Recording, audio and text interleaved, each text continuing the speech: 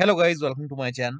Today in this video I'm going to show you how to fix when Windows terminal is not opening on your Windows 11 computer. So when you click on it, it does not open, and even if you try to open Windows terminal admin, it's not opening. So here you can see it's not opening, and when you try to type in wt.exe in run box, even this does not work.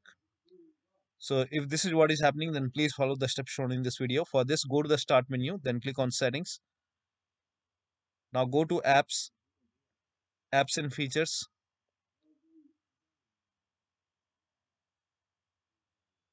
Now in the search box, type in Windows Terminal,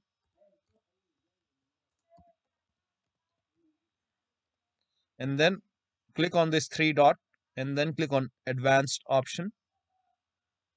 Scroll down. Here you can see the repair option. So click on repair. And after the repair, try to open the terminal. Still you are unable to open it, then perform reset. So click on reset, reset. Now after the reset, try to open the terminal. Still you are unable to open, then in that case uninstall it. So click on uninstall, uninstall. Now after this uninstall, restart your computer.